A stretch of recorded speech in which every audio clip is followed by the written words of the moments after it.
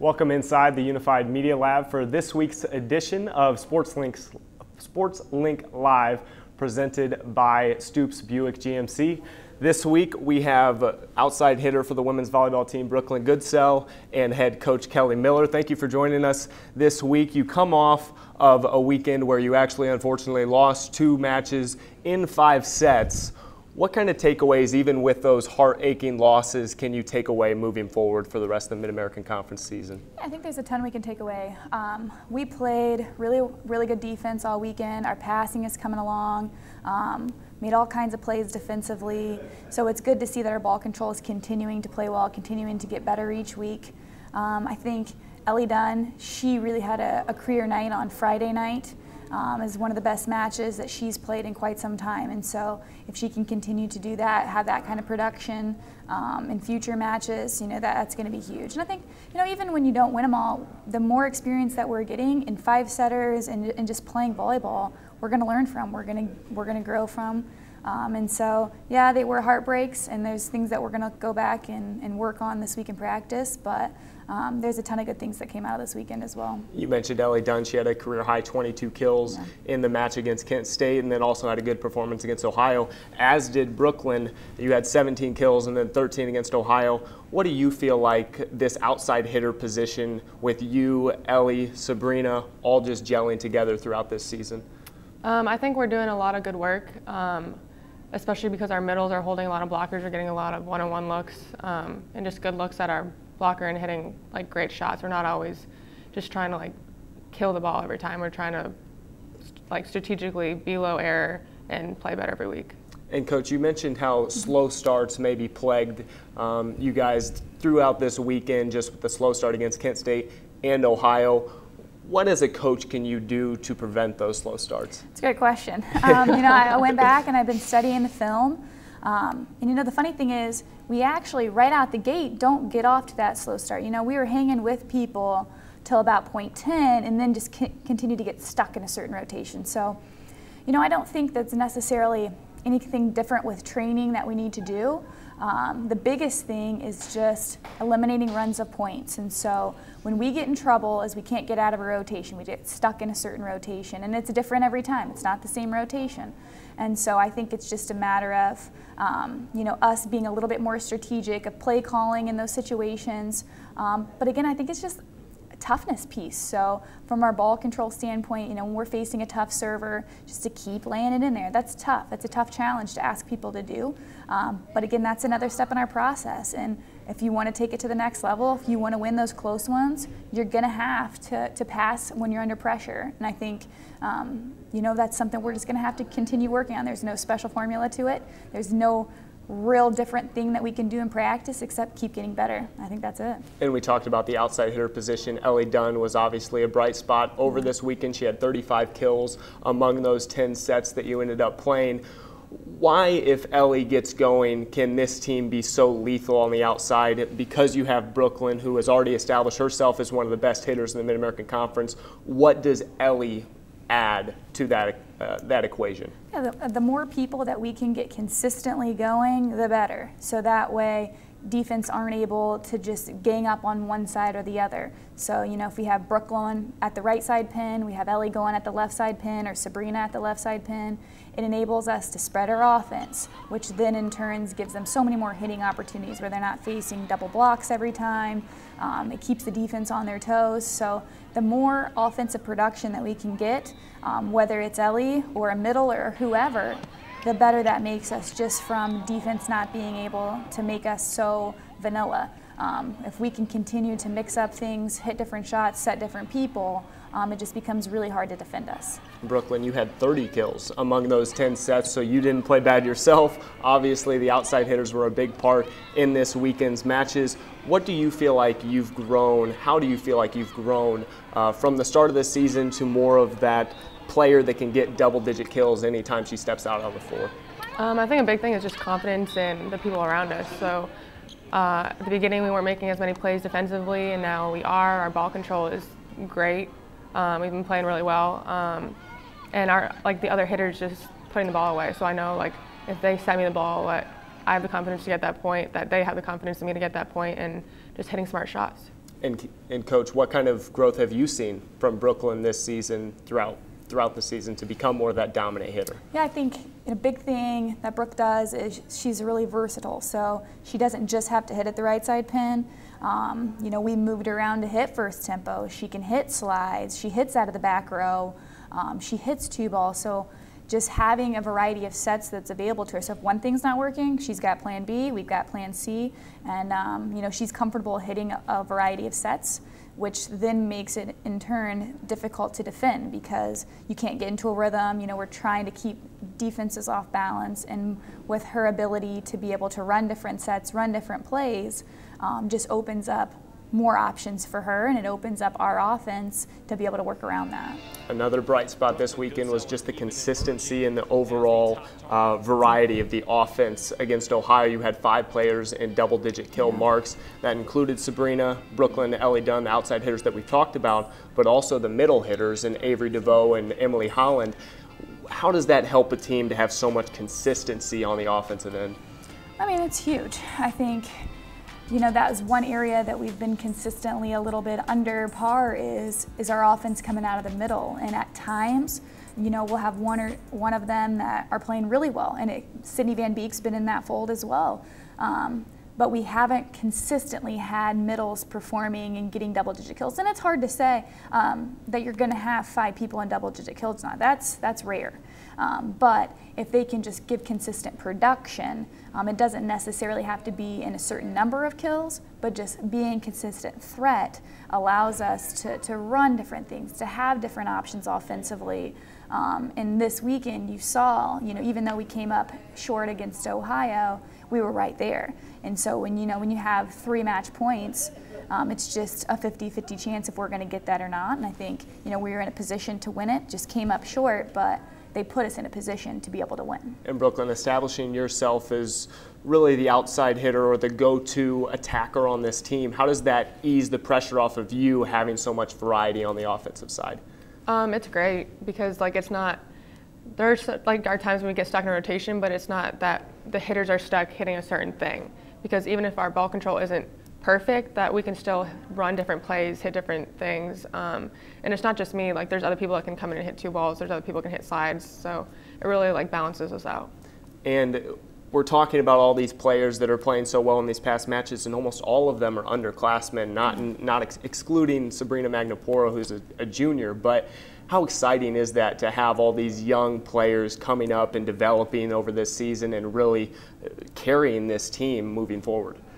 I think it's really important, and it was a nice transition with also myself being in my first year, that we just kind of had a clean slate with everything. And it just so happened that we were really freshman and sophomore dominant, and those are the people that have just continued to mesh the best and give us the lineup that we had. But it's great for the future. I mean, I've seen us grow so much just from our first weekend tournament to now. I feel like we're going to have still more growth from now until the MAC tournament time, and then in the future, we're going to continue to bring in recruits, and we're going to continue to compete.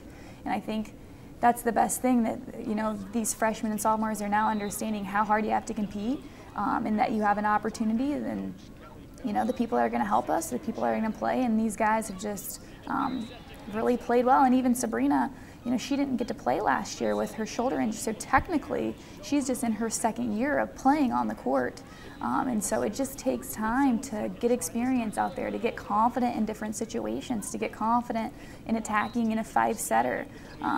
Different situations, the more you can get out there and do it, the better. And now that they're getting this experience early, that's only going to help them and help our program for years to come. And 2 players we haven't even mentioned are the 2 freshmen that have played in every single set this season, and Kate Avila and Amber Seaman, that 2 pivotal roles on a volleyball team in the libero and the setter position. How have you seen them grow over their freshman year? I think, for Amber, she had such a benefit of being able to come in the last spring semester, train with us the semester early, and it just got her comfortable running our offense, got her comfortable with our hitters, and it still takes time once, you know, the season's a little bit different pressure than when you're just training in the spring. But her maturity, her ability to maintain her focus, to stay relaxed, you know, it's something when she feels a lot of pressure. You know, she's somebody that puts a lot of pressure on herself. But I think over time she's continued to mature, feel more comfortable in that role. Kate Avila, she's somebody that's just a workhorse, and I think for her, you know, from day one, she was going to give it her all, and she puts all of her focus into everything that she does. And so, you know, I don't think it was a surprise to anybody that she took over that libero role, because she just stays locked in. She does her job every night, and invokes confidence in her teammates. And, you know, that's really tough as a freshman for both those guys to do that, but they've came out and done everything we could have asked. And obviously the setter position is big for an outside hitter because you're receiving passes every single play from her. Mm-hmm. How has your relationship grown with Amber over the season? Because it takes some adjustment time to get used to a new setter like that. I actually really enjoy playing with Amber. She's a very fiery player, and she's very passionate about what she's doing. And although there are a few times where I have to tell her to calm down, she takes every single ball seriously. Like if she makes a bad play, she is the first person to be in there covering, or she's the first person to make sure the next ball is better. And it's just, she's trying to learn every single play. And taking over this program from really a coaching legend among the Ball State program and Steve Shondell, what type of things did you learn from him that moving forward you've adapted and learned for this season as your first year in a head coach position? I was really fortunate to be able to work under Steve for the last 6 years, and I think with him, he's just so good at developing relationships with his players so that he can understand, you know, what do they need in that moment? What do they need from a training standpoint? What do we need? Do we need to take a day off? You know, just having that relationship with your players so that they know that you care about them. You know that you're in it for more than just winning games. I think that's really important. That was something that Steve was huge on, and I learned a ton from that. As well as, you know, just the pride of being at Ball State. I think, you know, he's a long-time Muncie guy, long-time Ball State alumnus, and, you know, it's important. Volleyball is important here, and it's not something that everyone gets to experience when they go play at college, but when you're at Ball State, it's something that's important and it's respected. And I think, you know, making sure every player understands that and feels special playing on our program. And I learned that from Steve, and I'll continue to develop that tradition with every team that I have here on out. And Brooklyn, from a player's perspective, adjusting from Steve Shondell to Kelli Miller, I know she was an assistant coach on this team, so has the transition been easier because she was within the program, and how has that transition been from a player's perspective?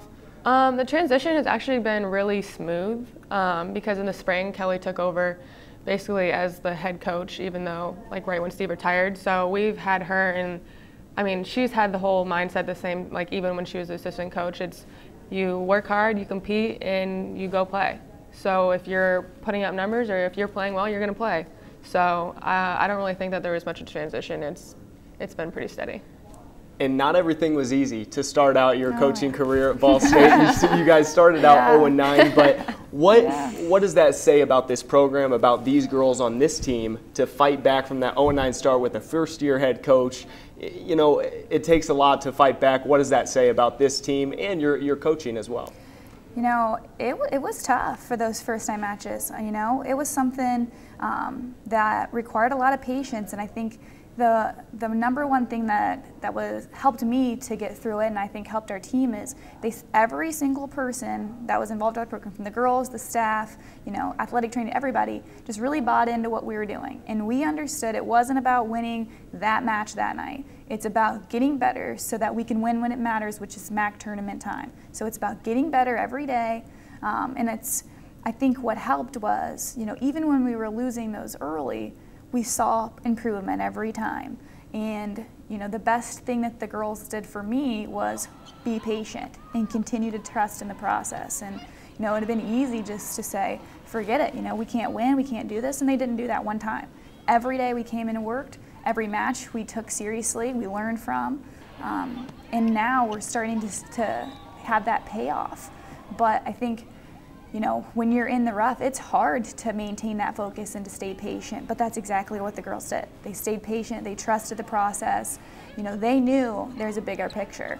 And now we're starting to see some fruits of that and hopefully continue to see more fruits of that. But I'm just really, really pleased with how they stayed the course. They believed in me, they believed in what we were doing, and now it's starting to pay off. In Brooklyn, with a younger team, starting off 0-9, it has to be tough and it has to be something where a leader has to step up. Did you find yourself in that leader role and stepping up, and how did you encourage this team through that tough start? Yeah, Sabrina Mangapore and I definitely try to take the lead and improve our team and just have us think about it doesn't matter right now. We need to get better right now. Results aren't what we're worried about. It's more down the road, like she said, MAC tournament time. You don't want to peak too early, so obviously we did not peak early. But it's definitely about the end result down the road, not the end result right now. What type of things has this team done throughout the season to grow both on the court and off the court? I would say our defense and our ball control has made huge strides. Beginning of the year, we'd lose close matches, and now we have super long rallies, and we win those points, and we win those matches, and I think that's something that's huge. What about off the court? What does this team do to gel together and become more of a team? I definitely think competing in practice is something that we do that brings us together, but it also makes us so much better because so when we start practice, the first thing we do is we do some sort of drill where we compete. And so that when we get into a game, we instantly start competing, and it's not oh, we need to focus in now, or oh, we need to pay more attention. We're ready to go right off the bat. And Coach, Brooklyn and Ellie Dunn were both big recruits coming out of high school. Brooklyn was a first-team All-American coming out of high school. Ellie Dunn was an honorable mention All-American. What type of things does that say about this underclassmen on this team that have come up, the freshmen that are competing this year and the sophomores that are competing this year, and how excited does that make you moving forward with the type of talent that you guys have? I think, in order to compete in our league, in the Mid-American Conference, we're playing tough teams night in and night out. So we have to make sure that we're recruiting those top caliber athletes so that we can stay in the hunt. And I think, we're really fortunate that Brooklyn's class, 2015 class, has made a major impact thus far.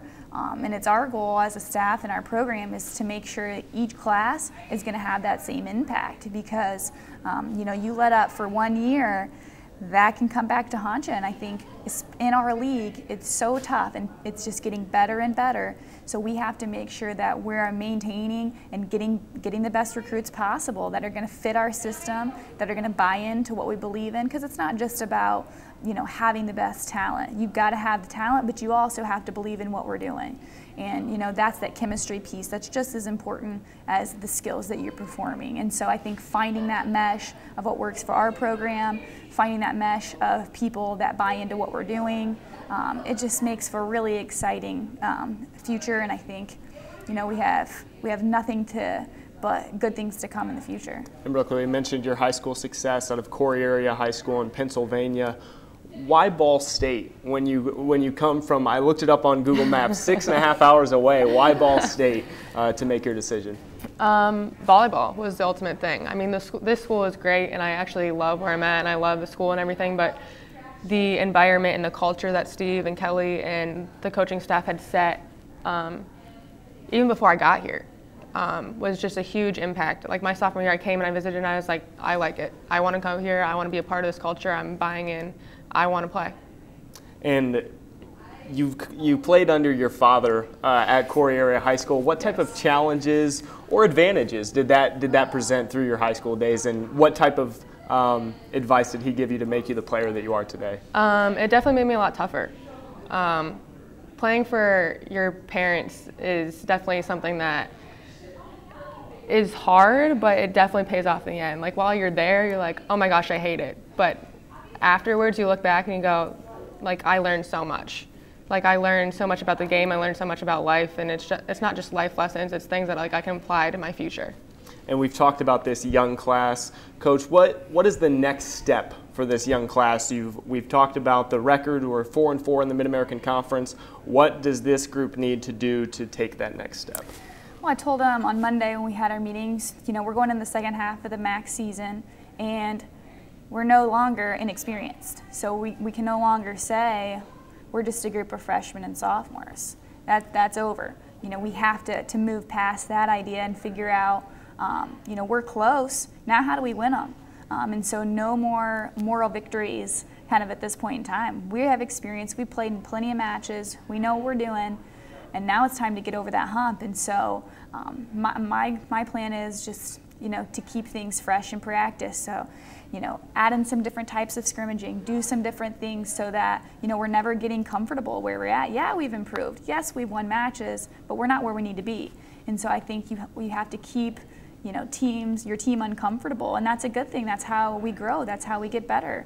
And especially, we have with a young group, they're up for anything. We're ready to go. They love playing games. They love doing this, and anything I throw at them, they don't know any other way. So let's do it. Let's do it this way. Let's see if this works. And I think moving forward, the biggest step is going to be, it's no longer, all right, we'll accept we didn't quite make it. Now let's make it. Now let's take that next step. We're figuring out why we didn't win those close ones. Now let's make the adjustments and win them so that we can prepare ourselves for the best case going into the tournament and know we're going to make ourselves in a position to win and then go do it. Why can this team achieve these goals that you set out at the start of the year and win the Mid-American Conference tournament? No, my thought with that is, why not our team? I think you have to have ball control to win a championship, serving, passing, and defense. We've been one of the top passing teams consistently. Defensively, we've continued to improve. That's a harder stat to measure necessarily on paper, but we're making plays. We're extending rallies. We're keeping ourselves alive. Serving, that's where we talk about we have to continue to make improvements. Teams right now are serving a little tougher than us, so we've got to continue to improve in that aspect moving forward. But offensively, we've got enough people that can get a kill. We're running a nice offense. Now it's just putting it together at the right time. So we've seen it all work at different times, sometimes together, but other times, bits and pieces.